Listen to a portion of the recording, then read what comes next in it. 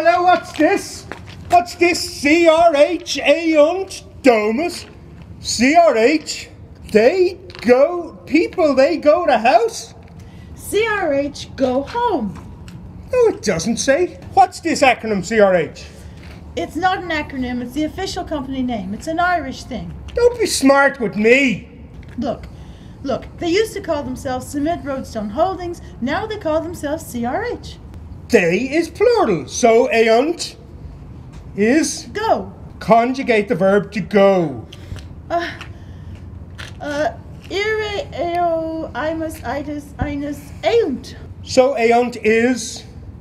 Third person plural, present indicative, they go. They go. Ah, How many people in CRH do you want to go home? all of them. Oh, So? plural. Ita. Ah, right, so Ita.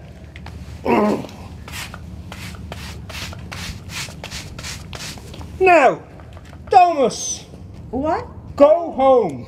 Oh, Nominative. nominative, third person plural. Ad domum. So, this is Mum. Now. And this, but CRH is singular. This has been a complete waste of my time. And your grammar is atrocious. Now, write it on the wall 100 times.